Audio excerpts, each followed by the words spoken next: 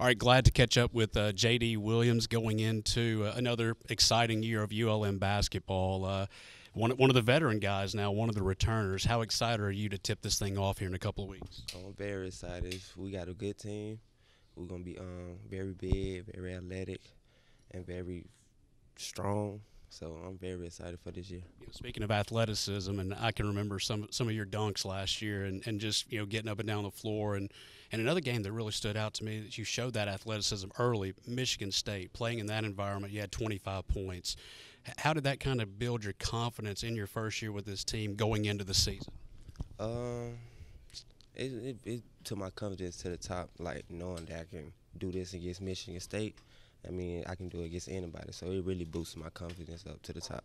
Last year was your first year inside the Sun Belt. Your analysis of playing in the league the first year, and then what do you expect out of your opponents going into this season?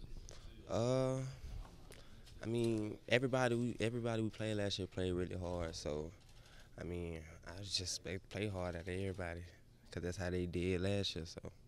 I think a lot of our fans, they were at the Texas Southern game and knew that you went down with the injury, fully healed. How are you? How was the rehab, and how glad are you to be able to get back on the floor?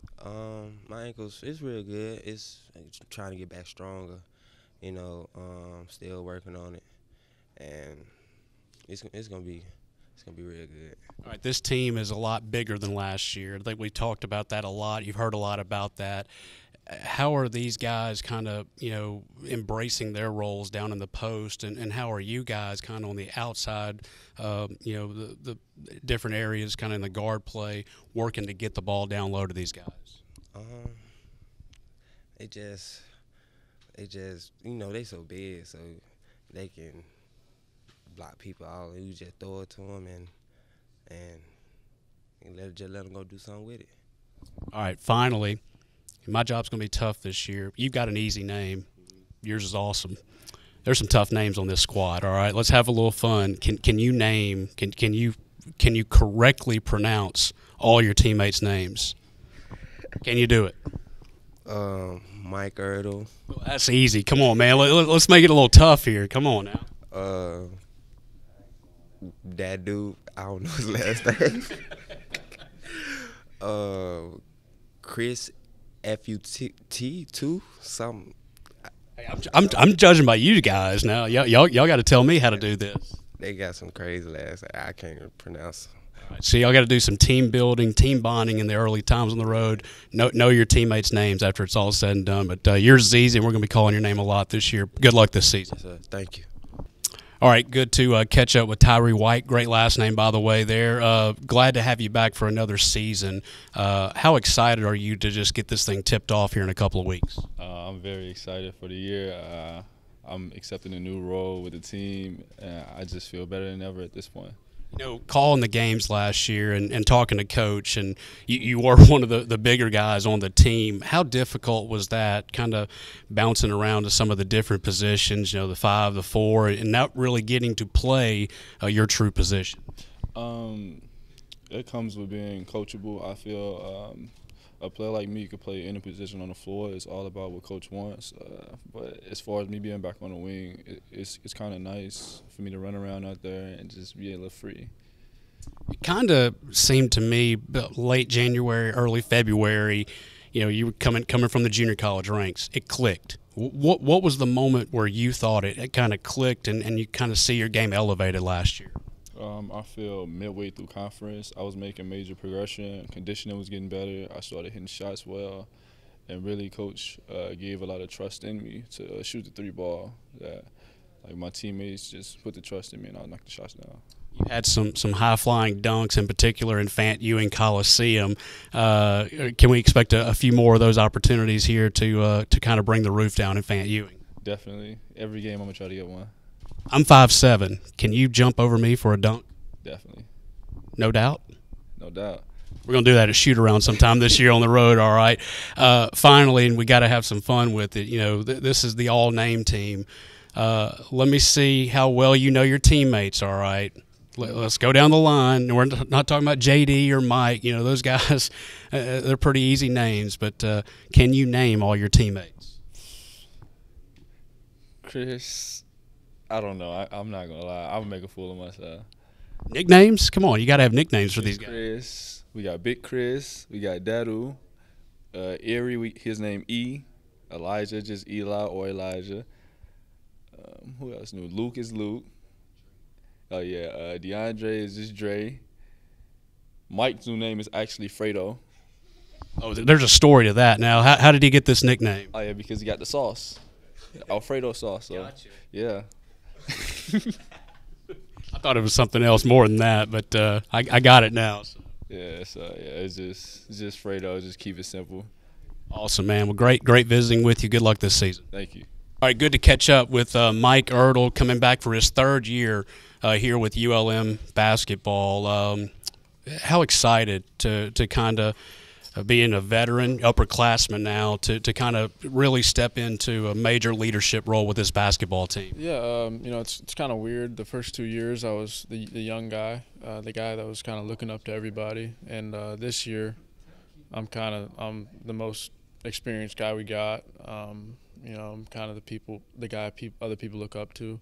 But it's a great feeling, It was bound to happen eventually, It feels like it went by quicker than I feel like I'm already in my third year.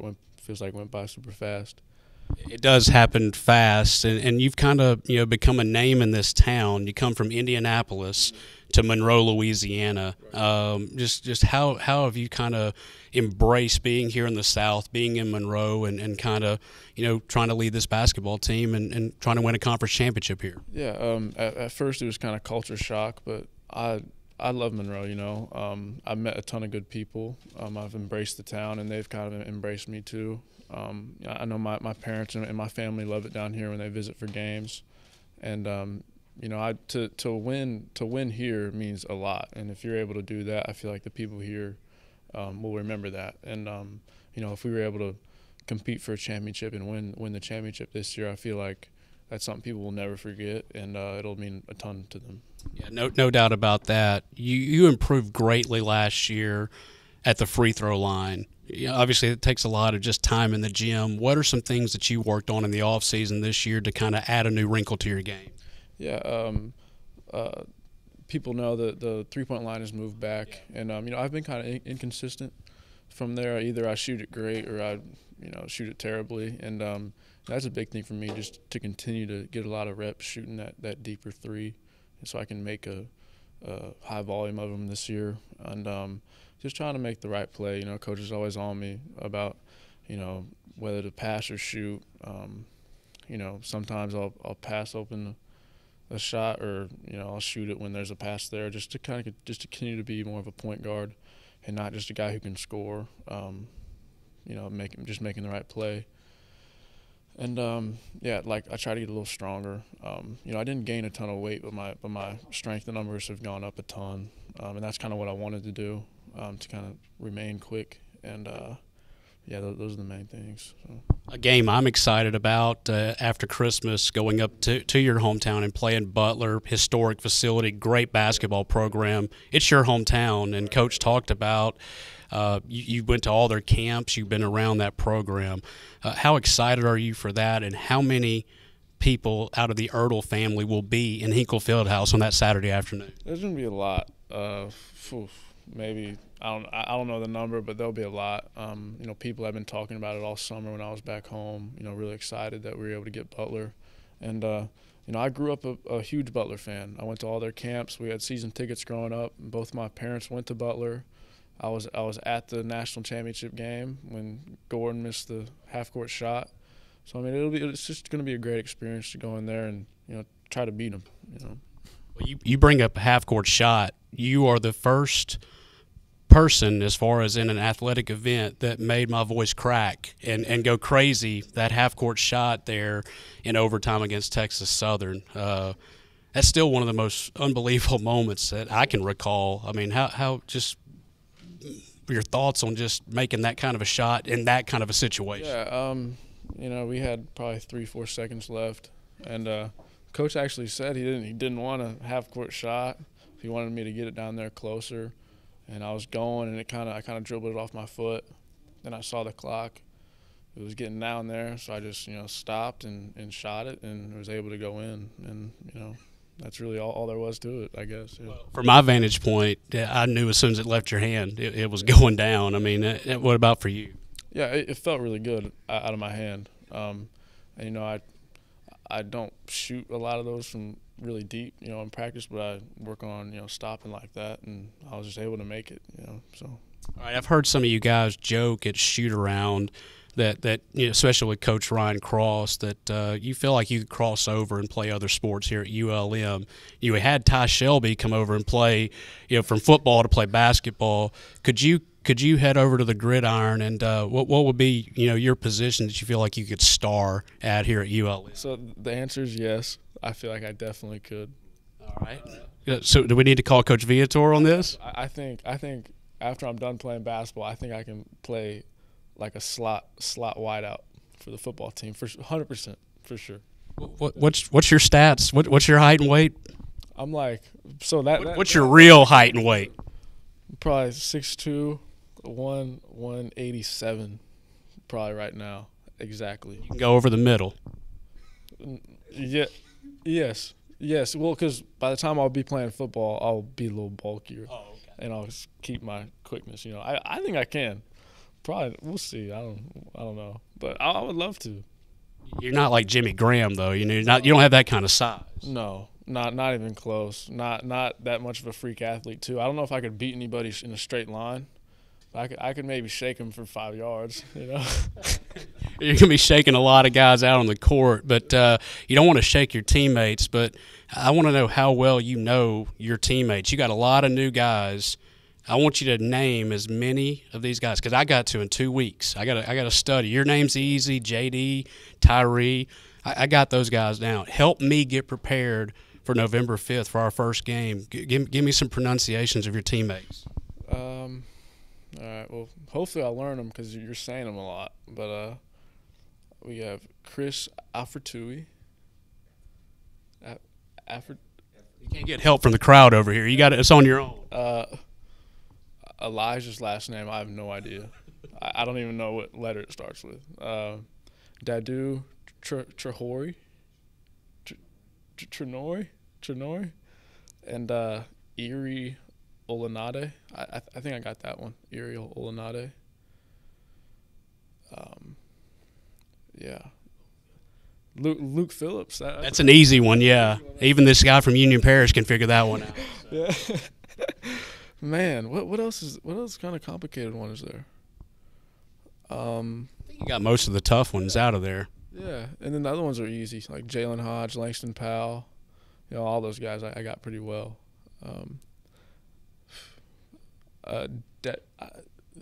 Yeah, I think I got them.